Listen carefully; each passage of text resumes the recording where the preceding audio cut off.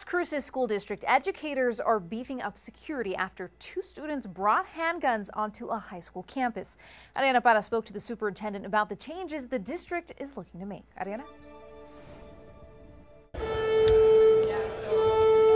Superintendent of Las Cruces Public Schools, Ignacio Ruiz, says a scare like the one last week at Organ Mountain High School could soon be prevented. We just received a grant last year for weapon detectors that we are working on. He says 2 detectors will be installed at each middle and high school within the next year, on top of the cameras the schools already have. They incorporate AI technology that can pinpoint a weapon, whether it's a gun, knife, etc., on a person. Something parents say is needed. We need the protection of our children to feel safe. I hate the idea, but we probably need it. Because if weapons are found on campus again... Since the gun thing that happened last week, it's definitely something that concerned us, that we talked about even pulling our kid out if it happens again. I'm even thinking to withdraw them if this continues. Ruiz says the district received a grant for the detectors that will cost them a whopping $1.5 million. That'll get us to where we get the equipment, all the equipment that's needed, all the hardware, and then moving forward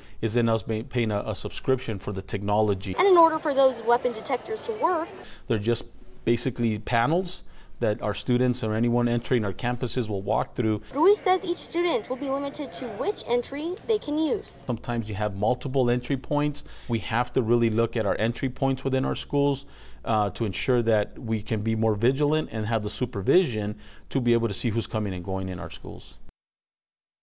That was Ariana Parra reporting. Now, Ruiz says another potential option would be to implement a clear bag policy for students.